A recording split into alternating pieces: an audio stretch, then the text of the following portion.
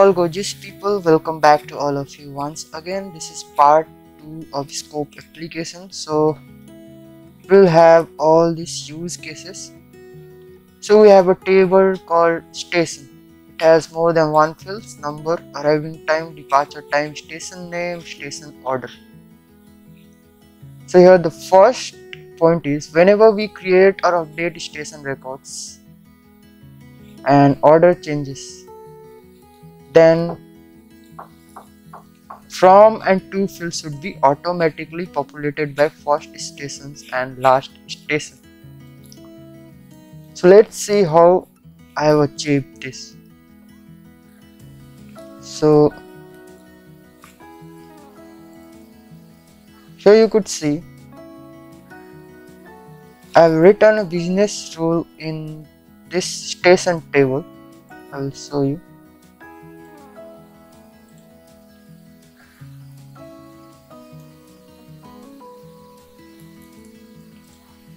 That is update stations order.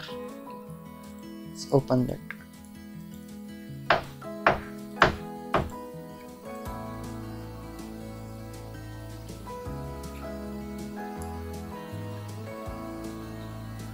So all we have to do here is that, see friends, again all these records are the child record of this transporter, bus transporter table. So there is a field here, I forgot to mention, transporter, which is basically referring to this parent record, right? And whenever we create or update any record, then based on the station's order, this from and to should be auto populated. Like you could see here, this record which has station order value 1, and here we have a last record which has a station order value 5. So this record, first record, will be referred by this from field, and last record of the station table will be referred by to field, right? For that, I've taken a parent sys ID, so this field transporter into this variable transporter, and friend, here I am using a const. Const means once the variable assigned to this, once the value assigned to this variable, we can't change. And because we have only one transporter here for all these records, so that's why I use const here. This is available in ES6 versions only. If you are doing in the global scope, it will not work. And here I have created stations using this let scope access specifier, and type is an array. It will store sorted record based on station order.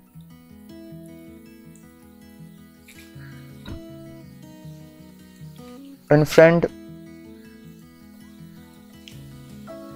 one by one, okay, when I am running this business rule, after insert or update, okay, and if the station order changes, then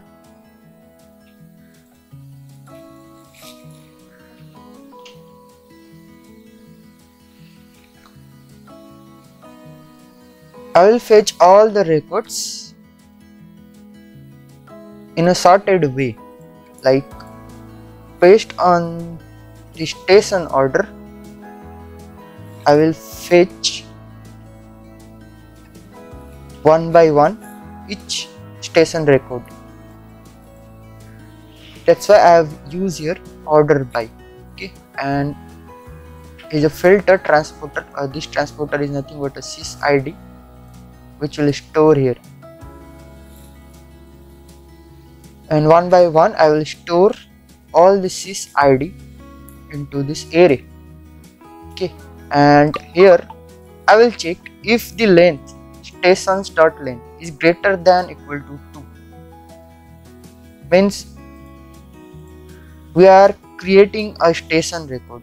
If there are more than or equal to 2 records, then only this from and to should populate. So here you could see from this stations array, basically in JavaScript everything is an object. Okay, array is also an object. That's why here the concept in ES6 called, there was a concept in ES6 called destructuring. Okay, so 0 means first index. Okay,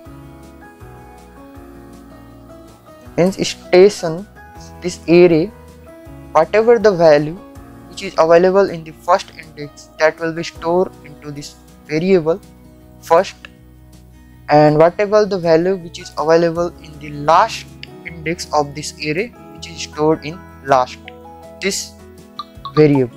Okay, again I am doing a glide record to fetch the transporter to update the first and last, to update the from and to field. So we already have a sys_id stored to this variable transporter. So using the transporter table, I am using a glide record. I am doing the glide record. Sorry. So if we will found the record transporter, okay, if we will found the parent, then we are setting the value from with first stations and to with last stations, and then we are updating.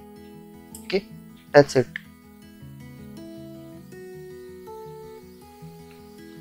So I will tell you, let's go here and see. I just want to update this 5 by 4, and when I will update, the station order for this 5 will be 4, and for station order for this seat 4 will be 5. Okay, basically should be station, but it's okay. Okay, we will change later. So by mistake I written seat. Okay, should be station 1, station 2, station 3, station 4. Okay, so here I am updating 5 to 4. See, it is updated, but you could see now the 4 becomes 5. That's why this 2 is referring to the last,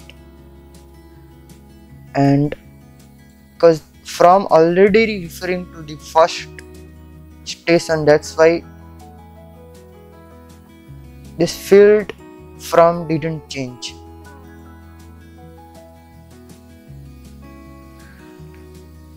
Okay, so let's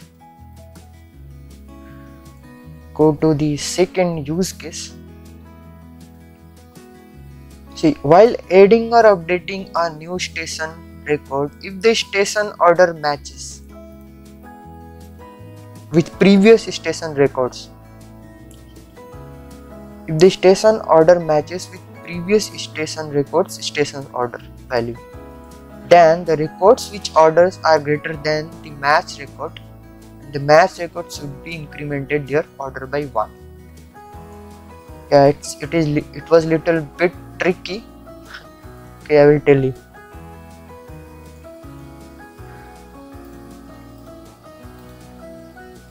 See, let's suppose I am updating this third station by 2, then this 3 will become 2, but this 2 will become 3, and others like this record and this record, which is 4 and 5, will become 4 and 5 because it is already in 4 and 5. If I will change this 3 to 2, okay, then 2 will become 3 and 3 will become 2.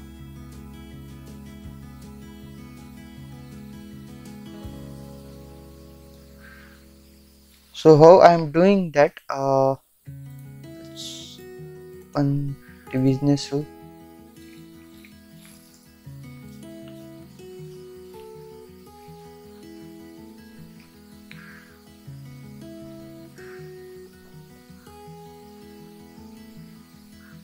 And it is running before insert or update when station order changes. Okay, let's open in a big size so that it can be visible for you. And friend, here you could see if the station order is changing, right, and if it is same as previous, then it will not do anything. If not, then we will take the parent record sys ID, because there is a field called transporter which is referring to the parent record transporter. Okay, so sys ID of the parent record will be stored into this variable transporter, and here I am checking whatever the record I am updating, or if the new record is inserting, I am checking that the value I have taken, right, if I have taken the same value which has already occupied by previous records, and based on this function occupied stations, here I am passing the current station order. Okay, so if already occupied, then what it will do, it just update itself, it just update the current record itself by the match record or station order. Like here you could see I've taken the match record order, and that order we are updating to the current record if the condition match, and then after we are converting string into integer, so we are converting the current order into the integer, and so I think to remove this. Okay,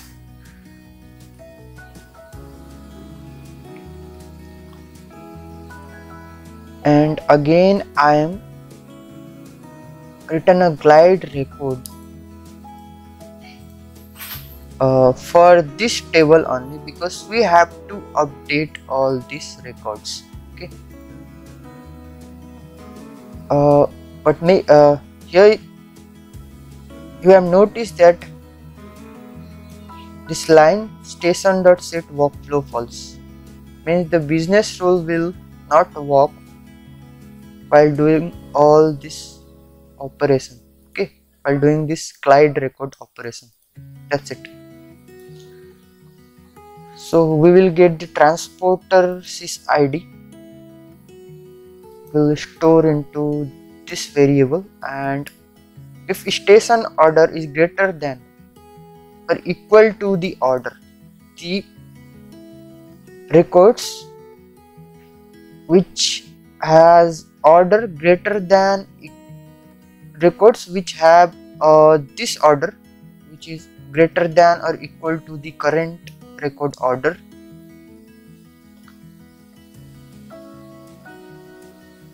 then only update the station order by adding 1. Okay, and here I'm doing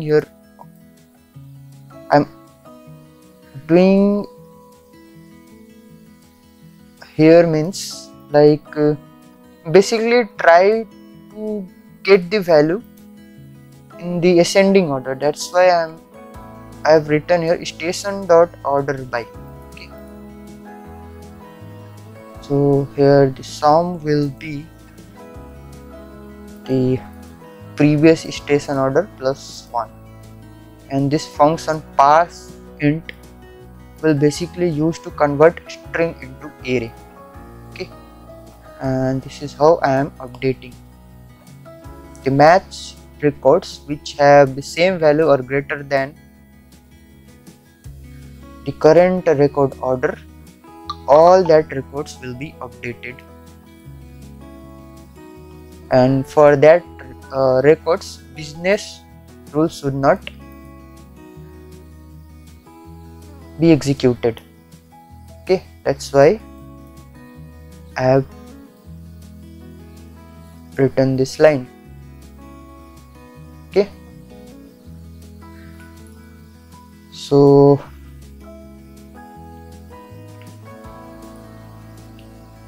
this was the second use case, and the last. Once the station record created, then based on the lowest order, all the records station order values will be incremented. Okay, means once the record created or updated, based on the lowest station order value, we have to update rest of the records. Okay, rest of the records. For that, the same business rule, which is to update this from and to field, I have used here, and it is executing after inserter update.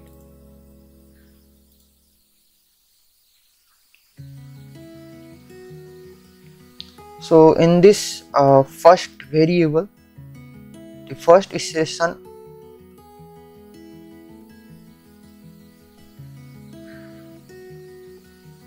this ID will be stored, but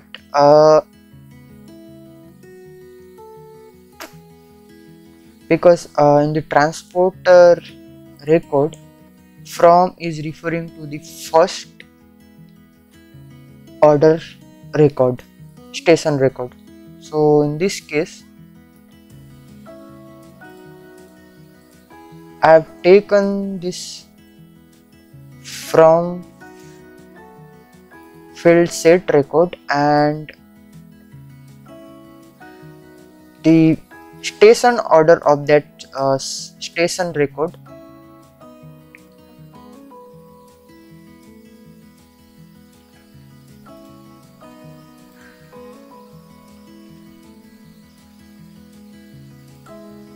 I'm passing to this arrange station order function. So because this is the first, so increment start parse int, I am converting that station order into again number.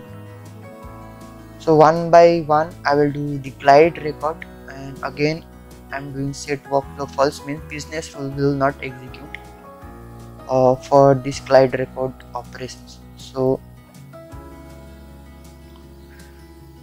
same here, I am using order by to get the data in ascending order one by one, and here the transporter is nothing but the station parent record, basic station parent record, sorry, because the station record has this field transporter, which is referring to the transporter record. That's it.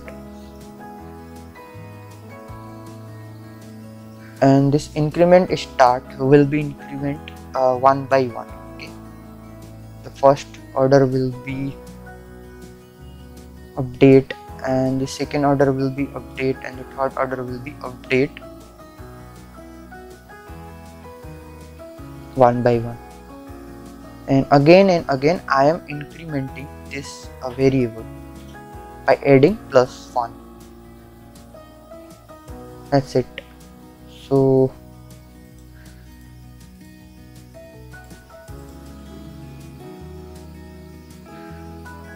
hope my idea was helpful,